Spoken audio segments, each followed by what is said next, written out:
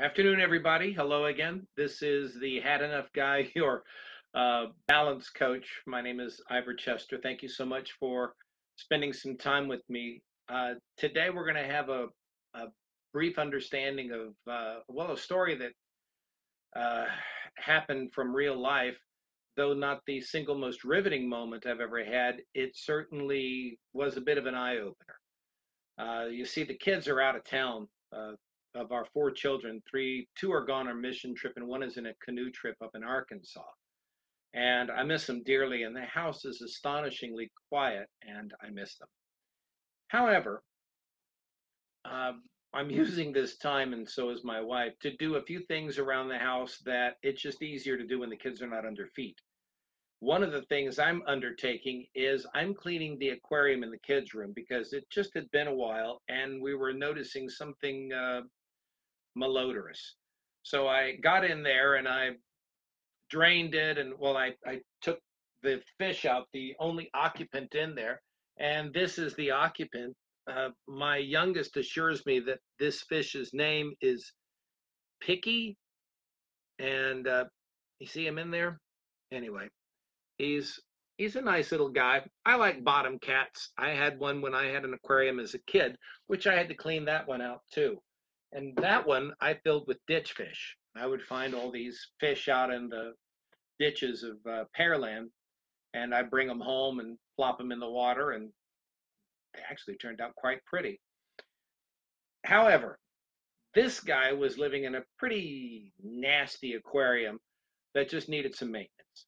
So I pulled him out and drained the aquarium, cleaned it thoroughly, cleaned out all the plastic plants and the pagoda and the sunken pirate ship, changed out the filter. And it reminded me of a story I heard from somebody not too long ago. Yeah, hi, Picky. A story I heard from somebody said they had to bring their fish into the vet. Now, being a dog owner and an occasional person who brings a cat that happens onto our property that needs a little help, I'd never thought about bringing a fish in, for Pete's sakes.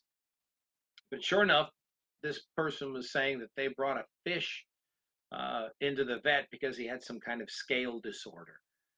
And I thought, well, okay, uh, kind of amazing. And as he brings it into the office, the vet looks at it and he examines the bowl, and he gets a piece of litmus paper and he does a chemical analysis of the water. And he comes back to the owner, the dad, with his kid there, very concerned about the fish. And he says to the dad, he goes, well, indeed, your fish has got some kind of fin problem for scales. And so what I recommend is that we treat the water. And I thought about that, and I'd never really considered. Of course, I guess you wouldn't give the fish a shot or here, take this pill or something, but I'm going, well, yeah, of course you adjust the water.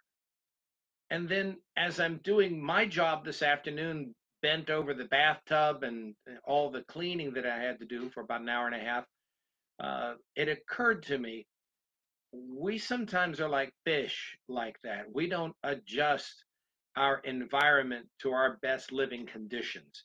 We often just accept swimming around in murky water. We don't really, uh, we don't even notice.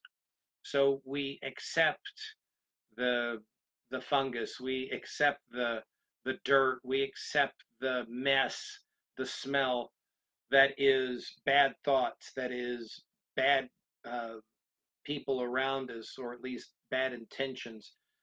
We accept no goals. We accept bad results because of the environment we're swimming around in. So these again, these this environment is going to include mainly the people. Some people think that you just get the friends that you get, and that's not true if you're proactive about it. Yeah, you're going to get the people who hang around you because these people are going to be just drifting into the same life that you're drifting along. It's like being on the lazy river. But notice want to become more proactive and you slip off that inner tube on the lazy river, all of a sudden you're going to feel the current and it's going to push you in the direction that you were initially going. But it's going to take work for you to get out of it. When you do, all of a sudden you're the one driving. You're the one who gets to control what you're doing. You get to make your own goals, you get to make your own objectives, your own priorities, and you get to choose who is around you. Because when you're on the lazy river floating in that dirty water, people just bump into you, the kids pass you, and you're bobbing along like a cork, just drifting with the tide, going along with the current. Those of us who seek better, we're the ones that have to get out of the water. We're the ones that have to stop drifting. We're the ones that become proactive about the people around you. And these are the friends. Now, how you can adjust this, of course, is understanding one, of course, your worth. And people who understand their worth set up different boundaries. And when you set up different boundaries, you're all of a sudden going to have different people around you. These people will support you, they'll hold you accountable, but they will never, ever, without your permission, uh, they will never drag you down. Those aren't friends. And somehow you think that it's appropriate to have these kind of friends around you. Those aren't friends again. These are people that just have drifted into your life, and you don't have the courage to change that. So you need to one set up boundaries, and you say things like, "Well, don't do that around me," or "Don't talk to me that way." And you don't have to be a jerk about it, but you're going to set up these boundaries assertively. Now, let me help you with this. When you start setting up these boundaries, these people aren't going to like it. They're going to balk at it. They're going to bristle, and they're going to say, "Gosh, you used to be so cool," or "Why do I have to do this?" And you get to say, "Because I said so." And you're starting to change the water in your environment. You're changing the things that you're floating around in. You start to master the very environment that you have chosen to be in. And again, it's not a matter of changing other people. If they want to change, they will, but you can't make them. However, what does change is how they behave around you. And that changes the water and cleans it up. You stop swimming in filth and you start to have a greater clarity, a greater determination, better health. Again, spiritually, mentally, physically, because this is something you want to do. This is something you've chosen to do, not just something that is happening to you. Don't let life happen to you.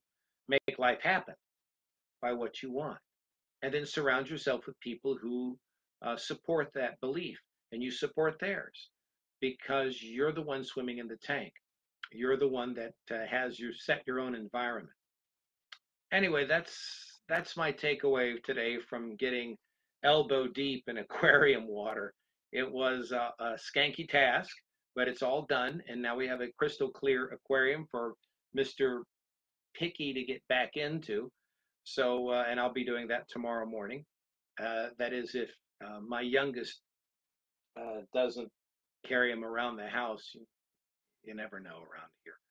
So, if you want more information, please feel free to drop me a line. I'm at ivorchester.com. You can leave notes here in the side of this video. I'm also on Instagram and Twitter.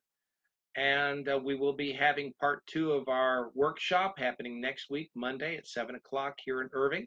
You can get information also again at ivorchester.com. I appreciate your time. Thanks again. We will see you tomorrow, same time, 12:30. All right.